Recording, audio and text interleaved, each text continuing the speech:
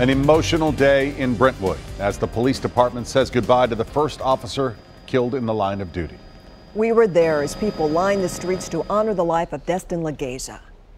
Today, as citizens showed their respect for the officer, family and friends remembered a man they love. News Channel 5's Alexander Cohen is in Brentwood today with the latest. Alexander. Rory, powerful moments just wrapped up here at Clearview Baptist Church.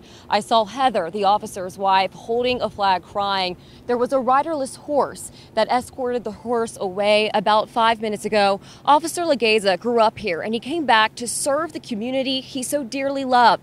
Officer Destin Legieza was part of the overnight shift at the Brentwood Police Department. In his time at the department, he developed a close bond with his fellow officers. They will never be the same without Officer Destin Legieza. In today's funeral service, it was evident that his service and sacrifice will never be forgotten. Because we had the utmost confidence in him.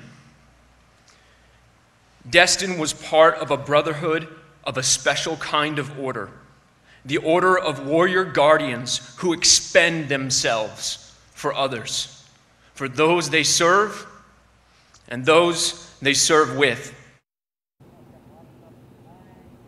Officer Legieza was the first officer at the Brentwood Police Department to lose his life in the line of duty. If you would like to help his family or his wife Heather during this difficult time, you can make a donation at any First Horizon bank.